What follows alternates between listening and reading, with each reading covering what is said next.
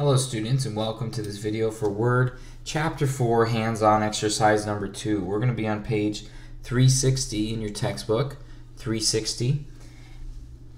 And we were working on specifically using citations last time, so making sure that as we're typing papers, working on research papers or whatever specific project you're working on that needs citation of other sources, we're acknowledging the work of others, and we're also using a specific writing format.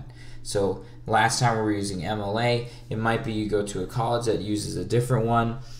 So you have Turabian, other ones like that. Today we're going to be working more on document tracking. So document tracking, and this is more the idea of you're using a review here on the file. So page 360, I'm going to read it while you're turning there. Number 2, document tracking. Your literature group submitted a draft copy of the analysis of a white heron. Your literature instructor, Mr. Smith, made comments and suggested some additional editing before the paper is considered complete. Even at this early stage, however, your instructor is very pleased with your group's initial analysis. In fact, he suggested that you prepare to submit the paper to the campus Phi Kappa Phi Honor Society for judging in a writing contest. He will provide a copy of the entry form in PDF format so that you can have it on hand when you submit the paper. At this point, you will review his comments and changes and act on his suggestions. So step number 1 of page 360 here, we're going to use markup and add, view, and reply to comments. And you can see the comment bubbles over here that we haven't really worked with up until this point. So your instructor returned an electronic copy with a few comments and edits. You'll review these suggestions, make a few changes, and save the document for final review and group collaboration later. So step A, it says open up Word Chapter 4, Hands-On Exercise 2, White Heron. So I have that open already, and we're saving it with our last underscore, last name and first name. So I'm going to choose File, Save As, and then I'm going to make sure I have the right folder selected. So I click on Browse, and then I'm going to Documents for it. You're going to go to your flash drive, and of course underscore, last name, first name. So I have it with that. I save that. I now have the new name up here at the top, and that's step A. Step B, click the Review tab, and it says click the simple markup arrow in the tracking group. So this is the tracking group. This is the simple markup arrow right here, and it says, and then click All Markup. So right now it's simple. We're choosing All Markup. Review the comments made by your instructor as well as the tracked edits in the document. So this is looking at here, he says, excellent job, I have very few suggestions, but have made a few modifications, revise as you see fit.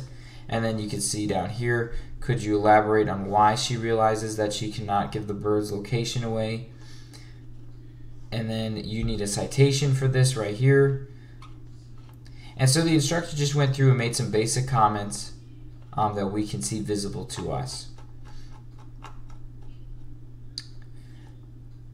Okay, so it has there those, and then after we looked at those, it says click the All Markup arrow. So you notice it's All Markup. I'm clicking the arrow next to it, and it says click Simple Markup to return to what we had before. So you notice it doesn't show the specific words that were highlighted with the comments. I can hover over the comment bubble and it will show it, but otherwise I had to do it. So this is just, you can make it less cluttered, so to speak, with that view. Step C, click the Reviewing Pane arrow in the tracking group. So Reviewing Pane, and click Reviewing Pane Vertical. Reviewing Pane Vertical. Scroll through the comments and edits shown in the Reviewing Pane, and then close the Reviewing Pane. So basically you're just looking through it here. There's all the different comments. So some of the things were deleted, some of them were inserted, all those things right there. So I can exit out of that, but it's another way you can view comments and look at them. Alright, step D, click the vertical red bar on the left side of the first body paragraph to view all edits and comments to be displayed in. So right here I can click on it and it will show it to me. So it was red, now it turned gray, so you can do that. And notice it changes to All Markup View. And then it says click the bar again to hide the tracked changes. and return to it. So it's showing us the multiple ways we can view our comments. Point to the first comment balloon on the right. So I'm pointing to it, of the report title, and note that the highlighted text, see comments. So highlighted text, see comments. Click the comment balloon to view the comment. Now this one, it already is showing me the comment. So for some reason, you're moving over here and you have to, it says see comments, click on it and it'll show it.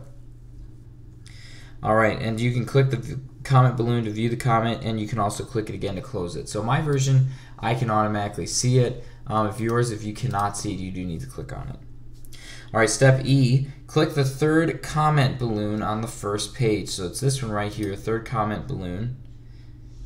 And note that you need to add a citation.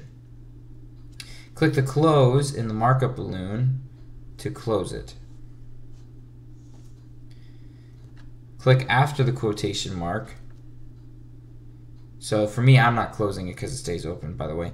But if you need to, you might. If you need to close it, go ahead.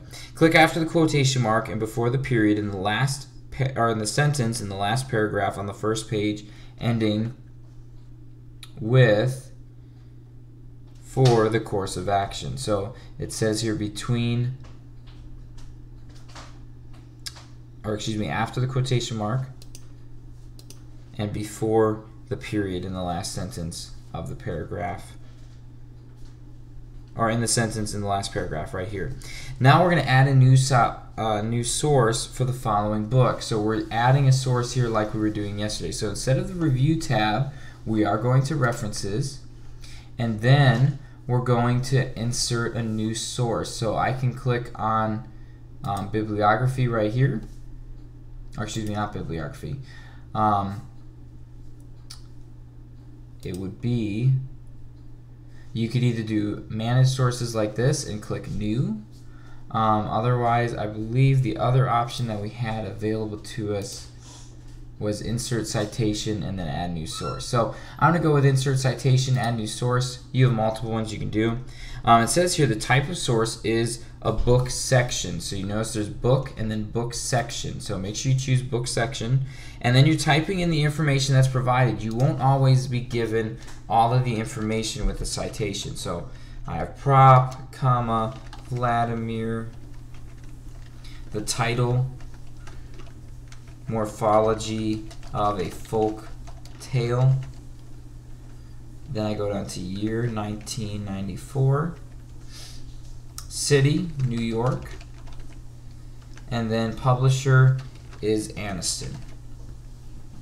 Then it says scroll to the end of the document and click to, so actually I need to first, I put my source there.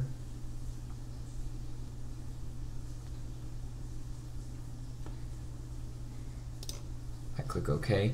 Now if you chose insert citation, it automatically put it in there. So you may need to go, if you did manage sources that way or the other way, then you have to do it again. But click insert citation and it'll put it in there like this so we can see it's there. Then it says after you've done that, you've put in that citation, it says click, scroll to the end of the document. So I'm going to hold down control and push end to go to the end of the document. Oh, not researcher, that's not what I need. So click in here, control end, I go to the end of the document. And then it says, what I'm going to do is I'm going to click to select the works cited field. So I click in here and I select the works cited field and click update citations and bibliography. So right up here. So click on that, it's going to update it for me. So now I have that new one added. Then it says scroll to page 1. So I'm going to go back up to page 1. Excuse me, this is step G. So I'm scrolling up to page 1 here, step G, and click the second comment balloon. So second comment balloon right here, I click on it to view the comment. So I already can view it anyways. Then it says close the markup balloon. So if you need to, click on it again. Click before the word although in the sentence in the first body paragraph begins, although racked with guilt. So right after that comment balloon, I'm clicking before the word although in the sentence. And then it says here, type, she is too tender-hearted to give up the heron family to the hunter, period. And then press spacebar. So we basically added a sentence there. So we're giving more info on how that happened. Alright, then it says click the first comment on page 1. So I'm going up here to this comment, click on it to open it up, and then it says point to the comment text and click reply. So mine shows reply already, so you can click on that reply, and that gives you the option here to reply to them. And it says at the right side the instructor's name is where the reply button will be. Mine was in the bottom right.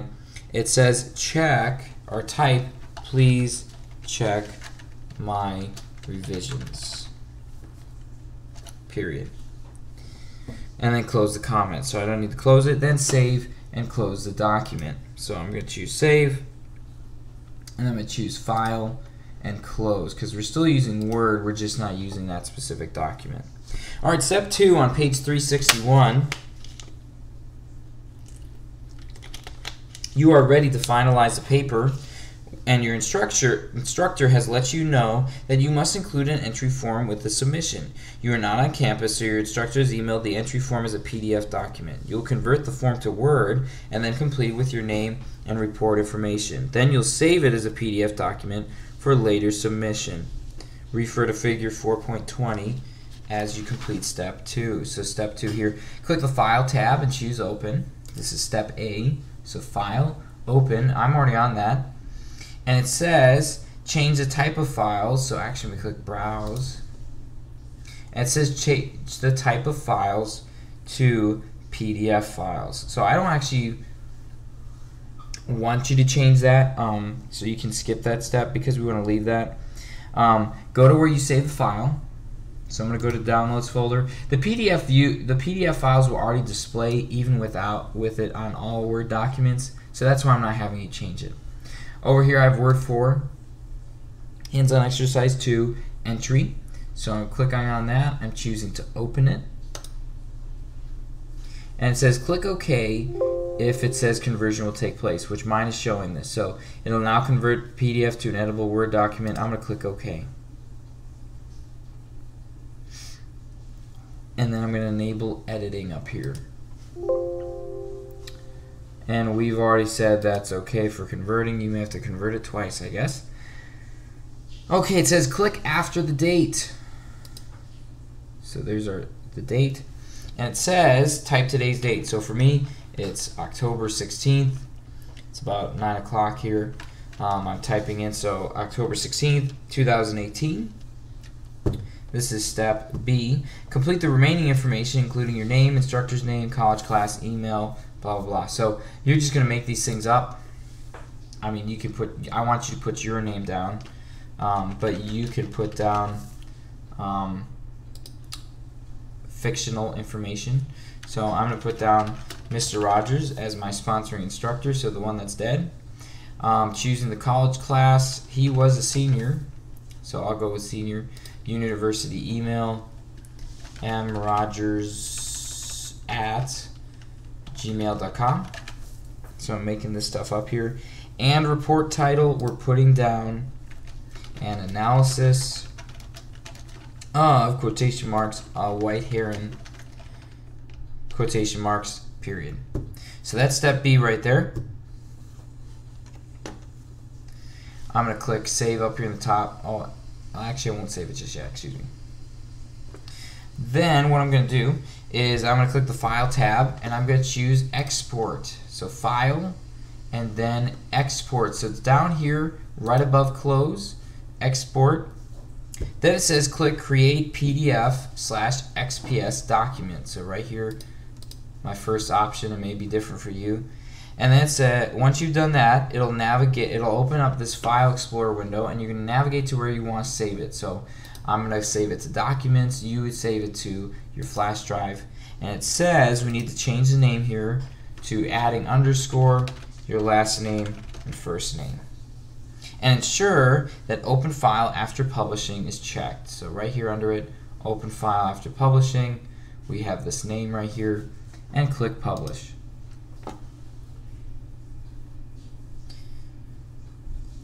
it's going to open it up so we can look at it. So you'll notice it's using Microsoft Edge to open up for me. It just depends on the program on your computer you have for opening it up, and it just has all the stuff I put in here for it. So we're going to close the document after the PDF version of the form is displayed, and then it says close the Word version of the entry form without saving it.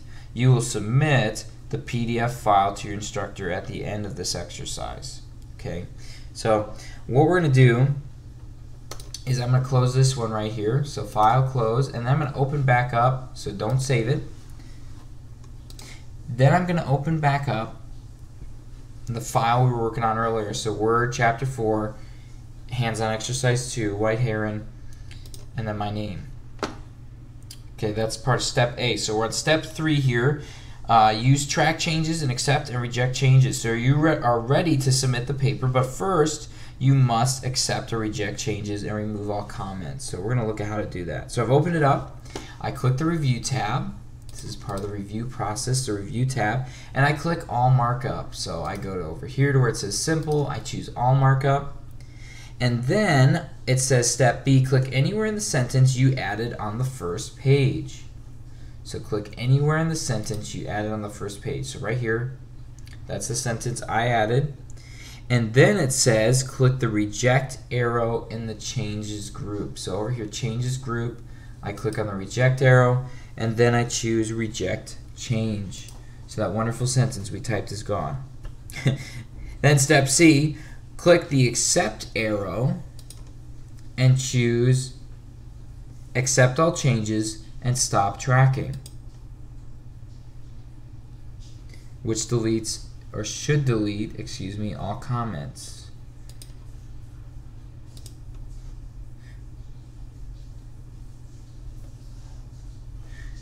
What you may need to do, if that doesn't work, which for some reason with mine it looks like I have to select them first. Let's do this. Okay, I guess I'm going to have to do that. So what you may need to do, hang on, let's see here.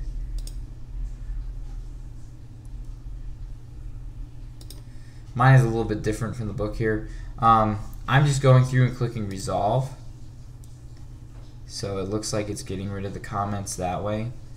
Otherwise, it looks like it got those changes. So if for some reason yours doesn't go away, like I said, this has been updated a little bit since the book came out.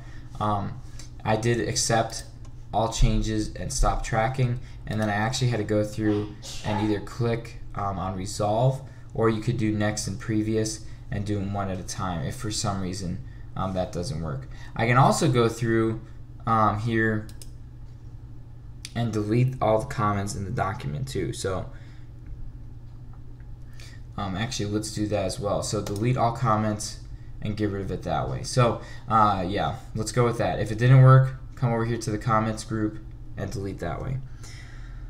Anyways, you can see here there's been a lot of changes with how it works with the review part and also with the citation part. So thanks for bearing with that as we have to make adjustments while I'm recording the video. So you're going to submit the 2 files. There's this one right here.